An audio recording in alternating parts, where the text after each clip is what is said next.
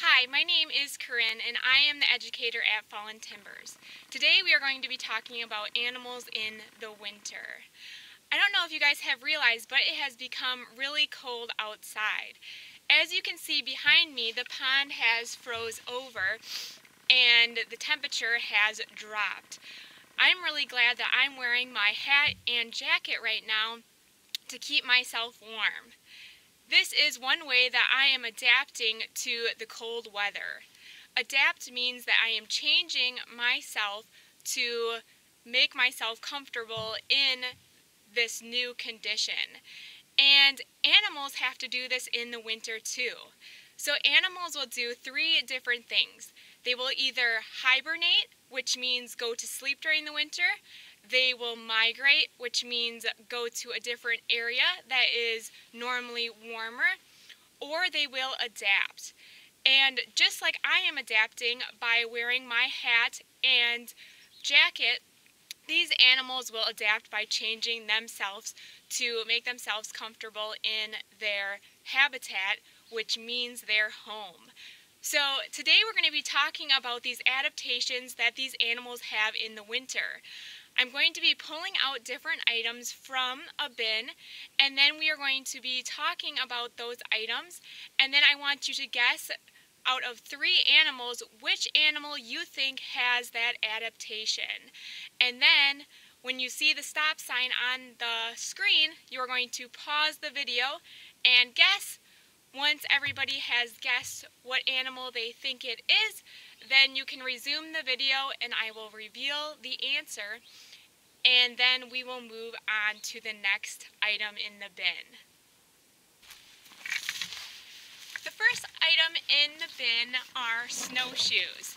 And snowshoes help us to walk on top of the snow. And as you can see, these snowshoes are a lot larger than my foot, which helps me to not sink in the snow. Instead, I can walk on top of it. What animal do you think has the same adaptation that has large feet for walking on top of the snow?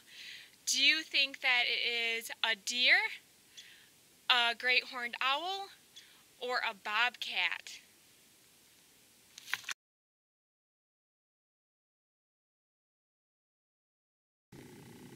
The animal that has the adaptation of large feet is the bobcat.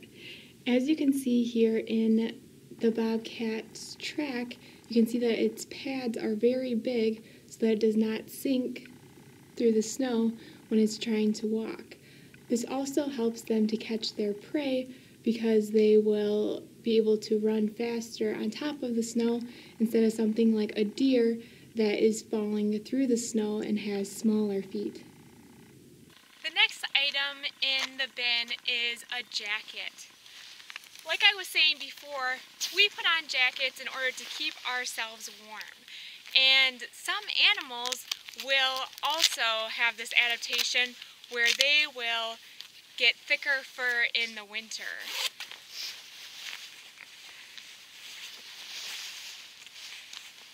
So what animal do we think has this adaptation? Do we think that it is a robin, a coyote, or a frog?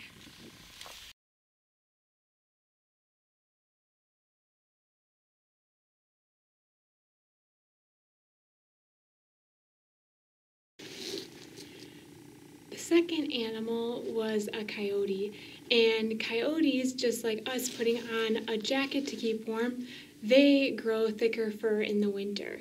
So as you can see on this coyote, you can see that it has very thick fur and lots of layers to help block the wind and to help it keep warm in the winter time. The next item in the bin is a white jacket. Some of our animals in the winter will actually shed their fur and then they will grow a new coat of white fur. And this white fur helps them to blend in with the snow. What animal do you think has this adaptation? Do you think that it is the snowshoe hare, the red squirrel, or the cardinal?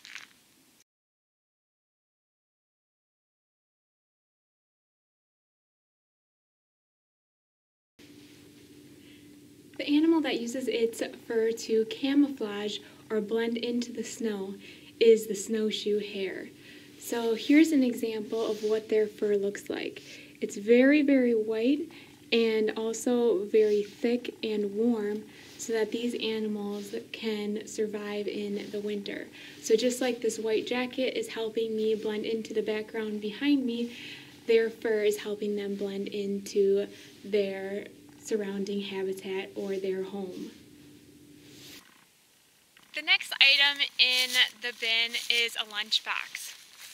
Just like we use a lunchbox to store food during the day to keep it cold, some animals will store food for the winter so that they have something to eat. One example of food that they might store is pine cones. What animal do you think stores this food? Do you think that it is a white-tailed deer, a brown bear, or a red squirrel?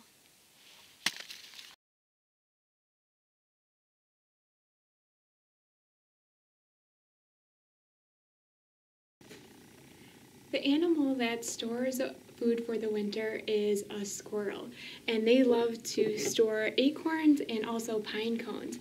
And sometimes the acorns that they will bury will actually turn into trees.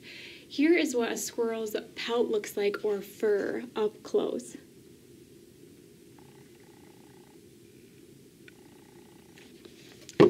Another animal that stores away food for the winter is a beaver. If you guys look at the sticks that were from a beaver chewing on them, you can see how there's a pointed edge. So the beavers will actually take these sticks and they will shove them into the ground underneath the water, and then that cold water will act like a refrigerator and it will keep the sticks good so that they can eat them throughout the winter, which is really cool. The last item in the bin is large ears. So some of our animals will use these large ears so that they can hear animals underneath the snow and catch them for food. What animal do you think has large ears like this? Do you think that it is the red fox, the woodchuck, or the skunk?